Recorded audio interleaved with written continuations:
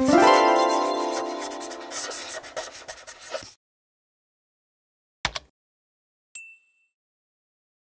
going to show you how to change the background color of a composition in After Effects. Here we have this like periwinkle color, and I want to change it to orange. So how do I do that? Well, there's a keyboard shortcut to get your composition settings up, and that is just Control K. And if you don't like shortcuts, you can just go up to Composition on your top menu and then go to Composition Settings here. And it has your shortcut right to the right of it. So you can always check that if you forgot your shortcut.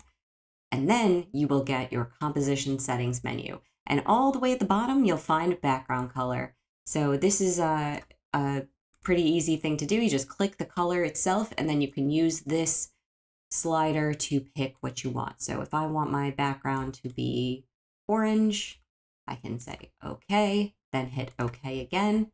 And just like that, I've got the background color that I want. Perfect. What if I want a transparent background? Well, that is easy. You just go over here to this menu underneath your comp and toggle your transparency grid on.